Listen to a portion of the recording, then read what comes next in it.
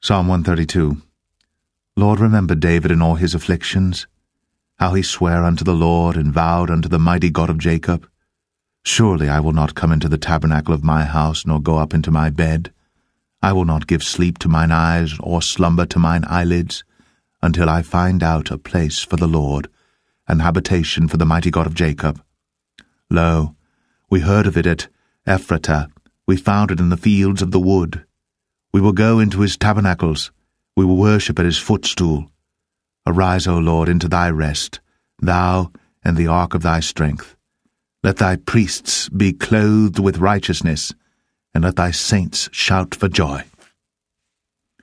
For thy servant David's sake, turn not away the face of thine anointed. The Lord hath sworn in truth unto David, he will not turn from it. Of the fruit of thy body will I set upon thy throne.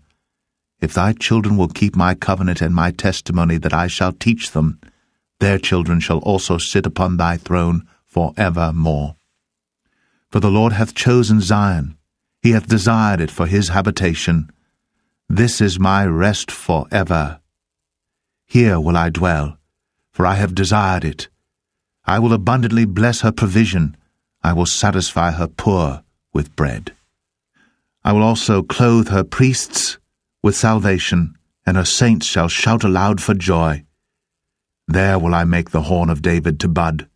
I have ordained a lamp for mine anointed.